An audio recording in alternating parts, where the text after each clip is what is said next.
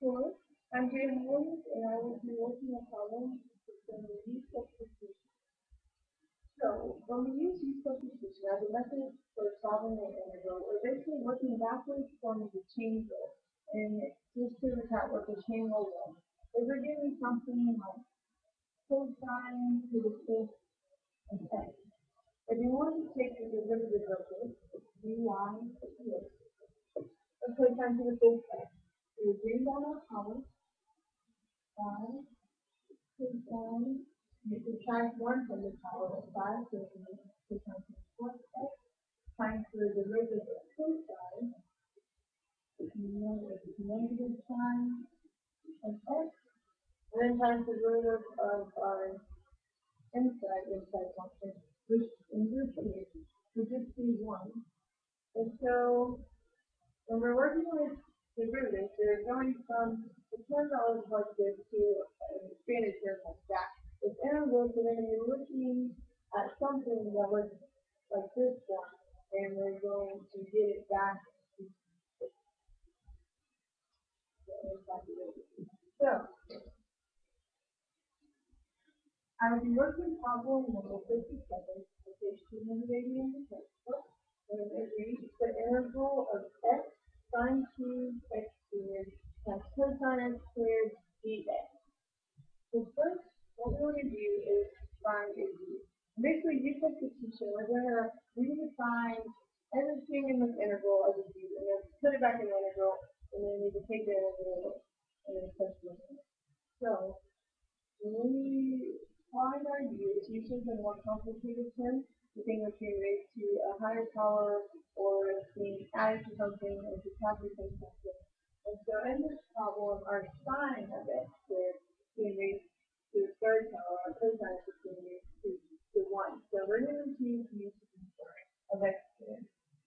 So we can do the sine of x squared, our d, which is just the derivative of what we defined here, will be cosine of x squared times the derivative of the x squared times 2x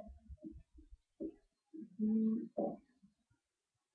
Alright, so as we look back at the original problem, we see that we kind of already have the terms that are up here. And so our u will be a sine of x squared, and then now we're just going to redefine our x, our cosine x squared, and our dx in terms of u by solving right here for du. So if we divide by this 2x, we'll have du over 2 is equal to x cosine x squared dx. And now we have all of the terms in our original answer. We can see this is our u and our x cosine x squared and our dx will be taken care of in du. So now, plug our u stuff back in and put the answer. Here, u cubed and du over 2. Right? So this is saying the exact same thing. Sine of x squared is 2, because u is our sine of x squared. And then our du over 2, we define the x cosine x squared is x. So everything matches that direction. Now we're going to take the integral of this. When we do that, we can bring it out to 1 half. And we have u cubed du. When we take the integral of that, this equals to 1 half of u to the 4th over 4 plus 2. Right? And simplify that, and we have 1 half times 1/4 will be u to the 4th over 8 plus 3. Because we begin with x's, we're going to end in x, and so basically we plug in exactly what we said u was, which is sine x squared. So our final answer is sine of x squared minus 2 is 4, over 8, plus 8. Alright, so that's your substitution. And if you're having doubts about your answer, what you can do, you can take what you got for your answer, and you can work backwards by taking the derivative of it to see if you get back to here. So I'm going to erase this part. Okay? And now we're going to take dx of sine x squared raised to the fourth power over 8 plus the fifth self-texture. So in case of the derivative, we didn't have a power, we have 4 and sine x squared.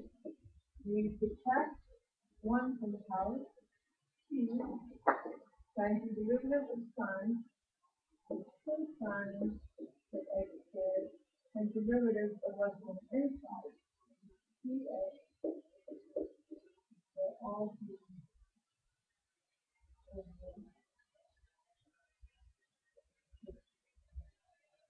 okay. Don't forget yours again. So, 4 times 2 is 8. So now 8x, 1, x squared,